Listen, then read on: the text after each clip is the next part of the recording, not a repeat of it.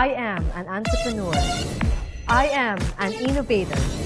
I am a Filipino first advocate. I'm Doyee, 47, and I'm on top of my game.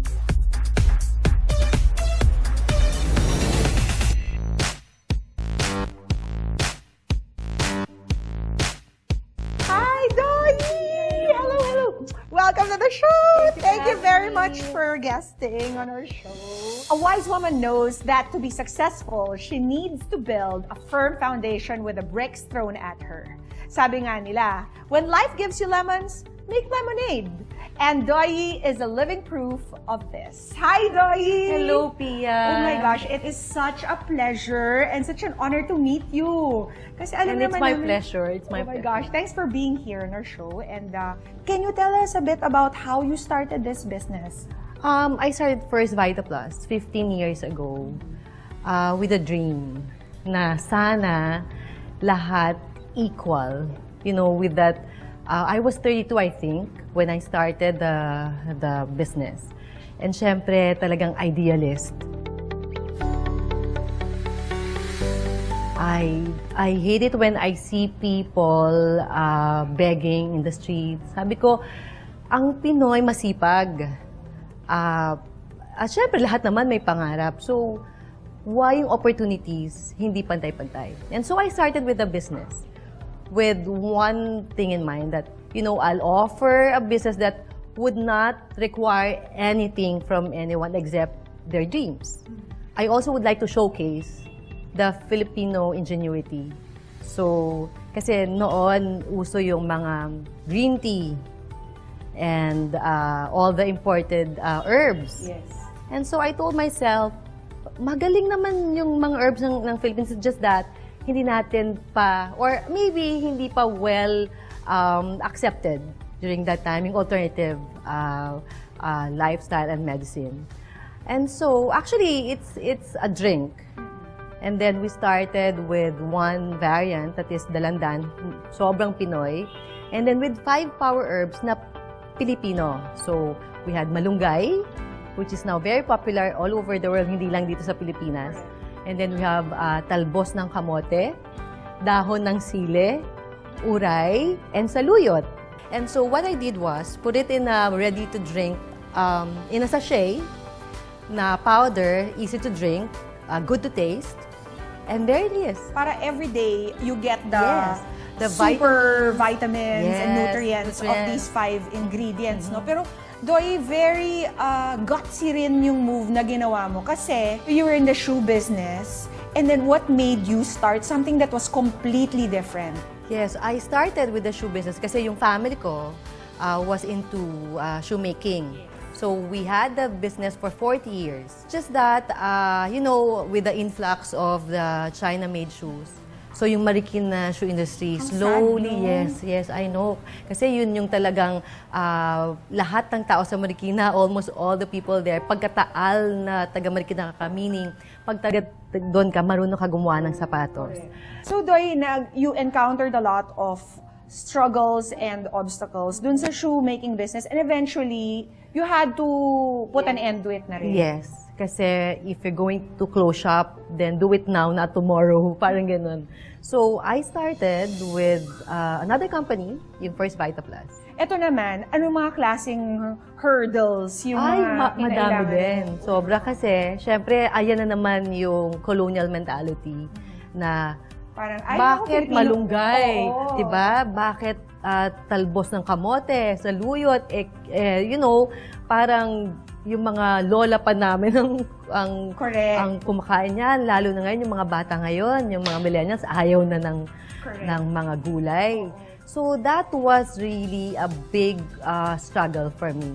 Paano mo yun in-overcome? Okay, so what I did was, ang mga anak ko kasi yung mga ano ko yung part sila ng product development team.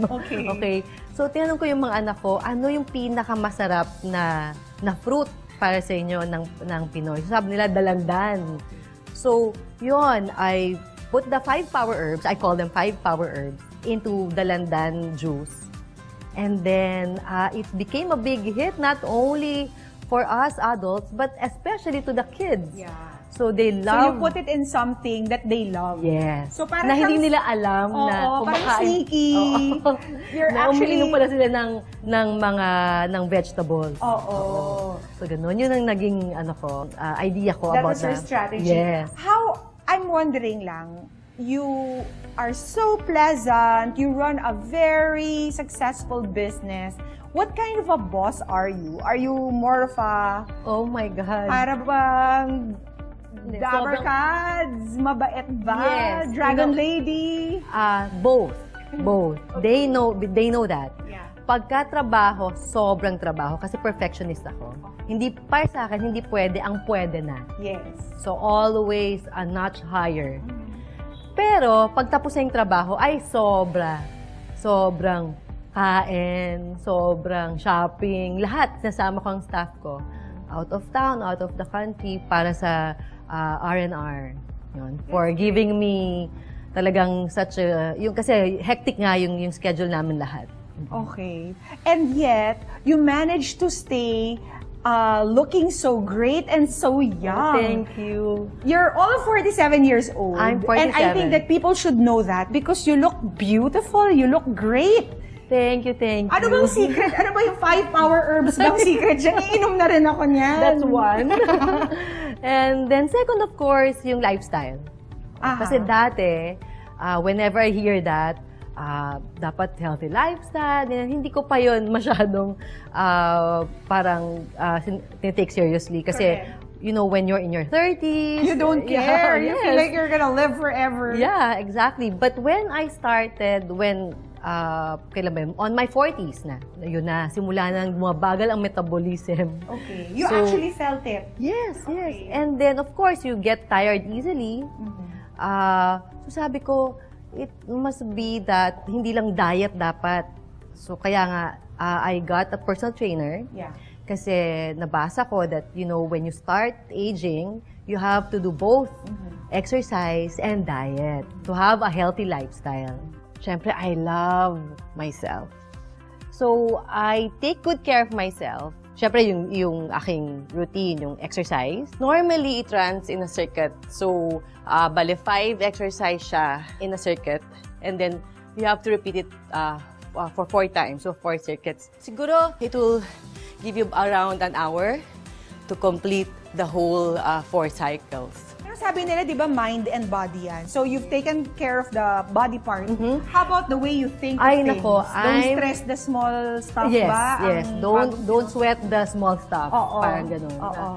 Na, you know, I do not lose sleep over something replaceable. Whereas before, baka... Ay, sobrang... mag-freak out ka. Yes, kasi sobrang OC ako. Sobrang perfectionist. But now, go with the flow. Go. Okay, you just roll with the punches, Yes. ika nga. Being a woman, syempre, shoes, bags. Well, I call it my reward for working hard. So hard. At the end of the day, syempre, you want something that you really love as a reward for all the things that you've done. And those things, especially my family, make me happy. And running this successful business for 15 years, For 15 years.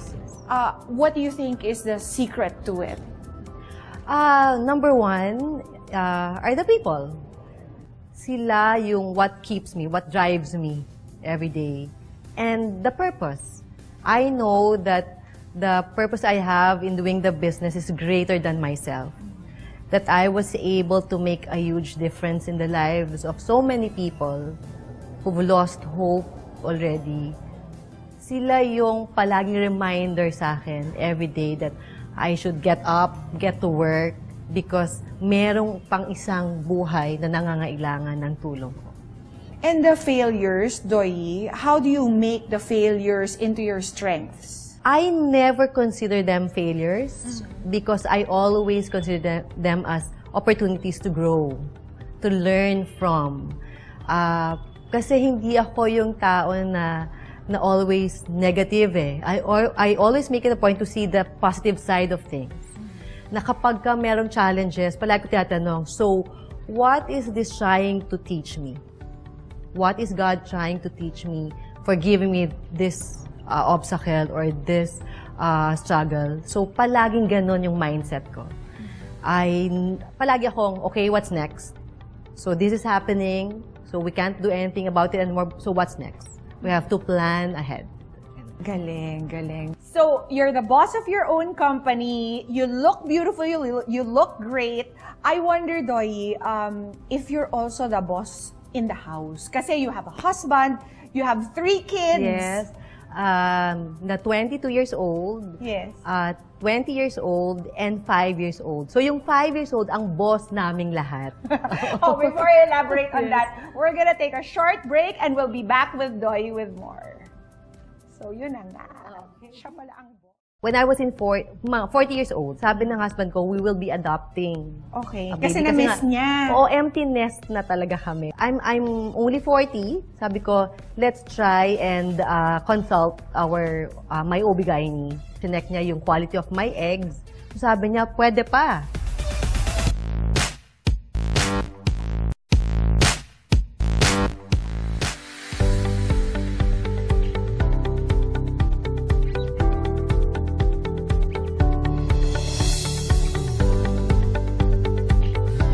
Doyee, what are you like at home? Ikaw din ba yung boss kapag nandun ka sa bahay?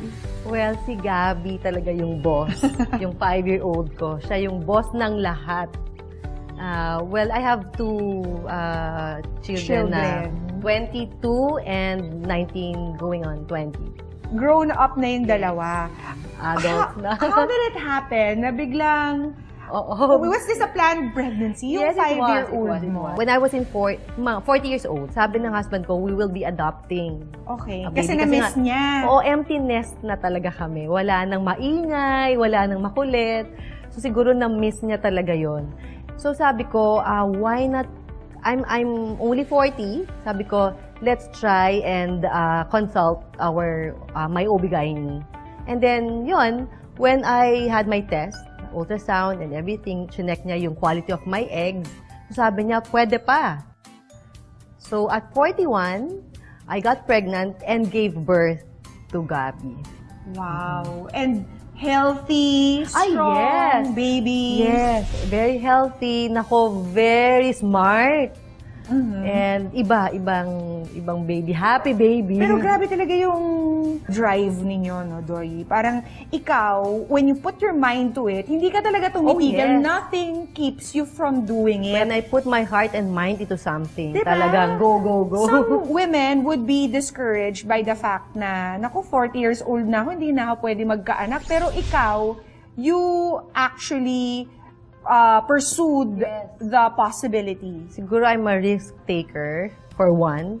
And then I do not wallow on the what ifs or baka, ganito. No, I just go for it.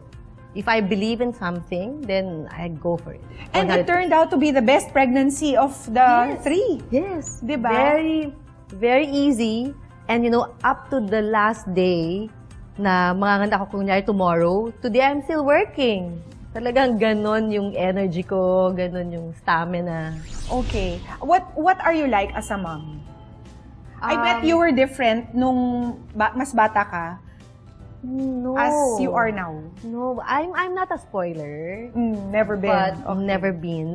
Very strict ako. Between juggling your duties as a mom to 3 and running your very big company of how many dealers you were saying? To date, we are 2.5 million dealers worldwide. 2.5 million dealers.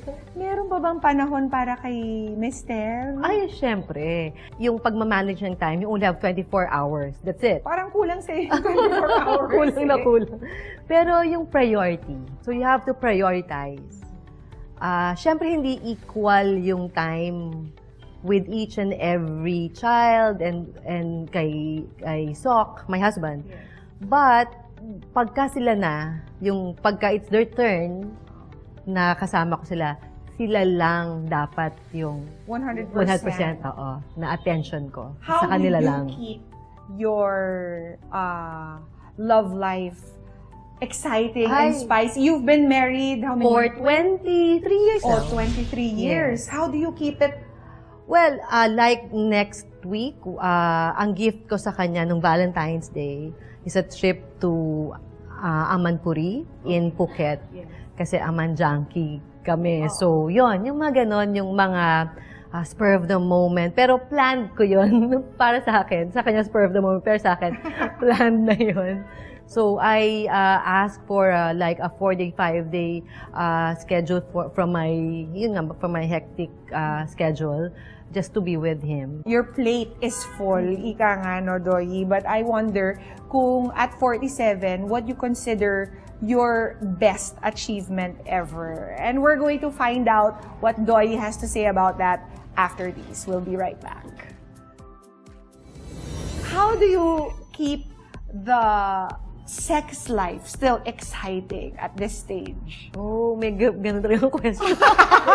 Okay lang. Sok naman is submissive.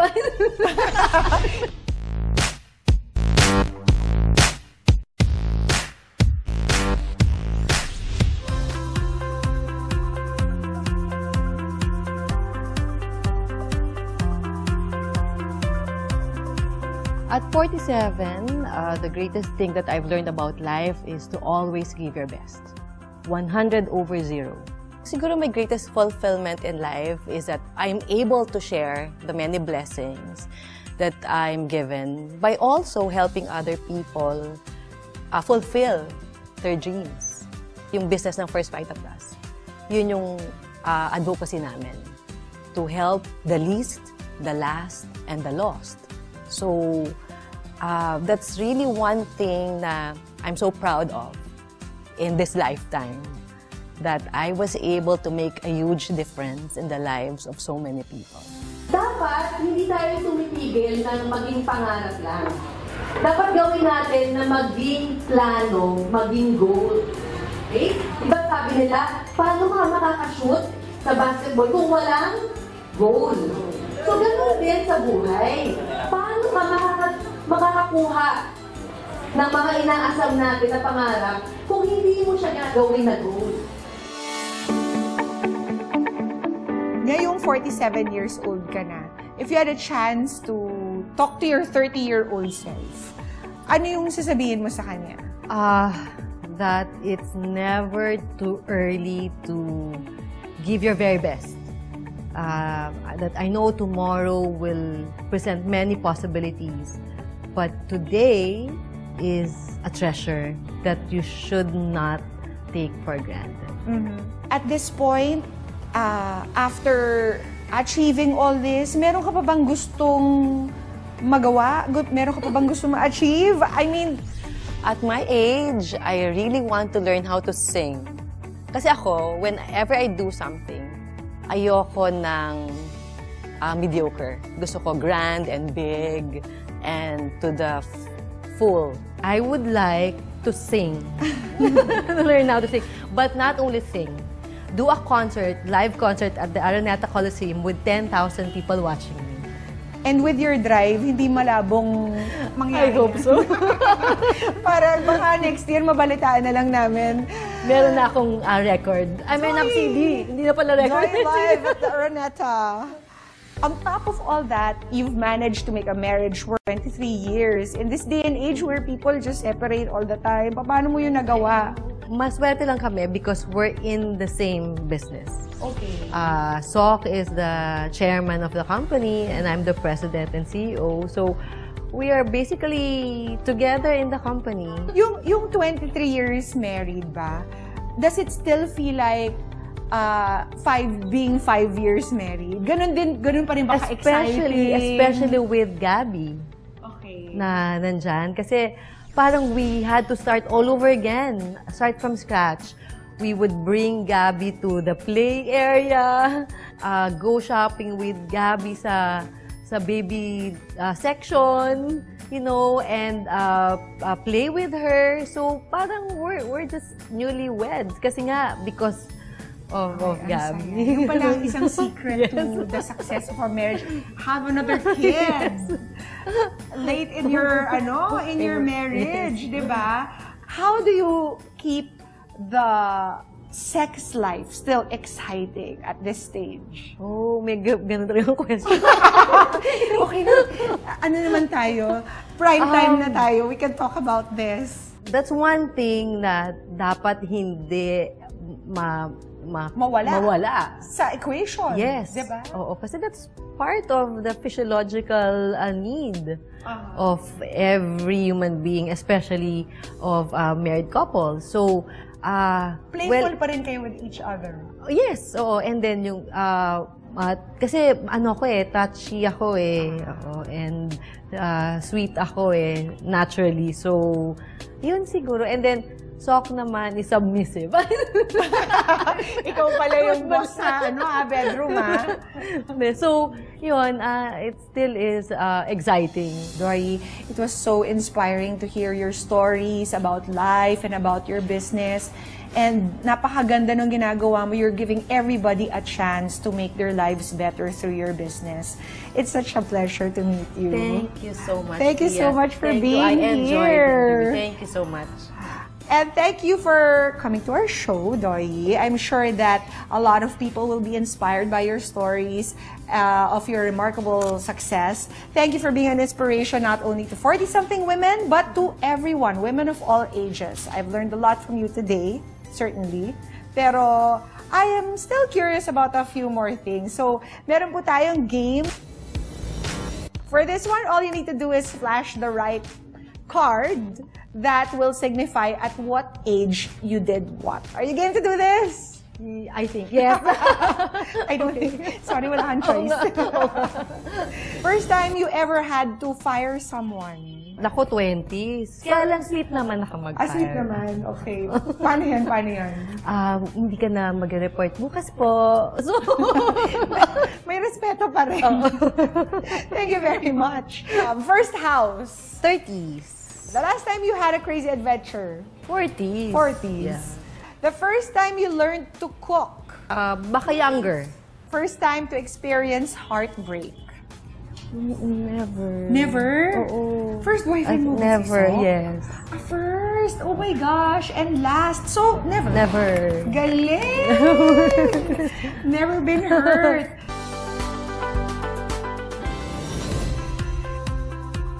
One of the perks of being in your 40s is that you are already in control. Wala nang insecurities, you already gain respect, and that you are confident.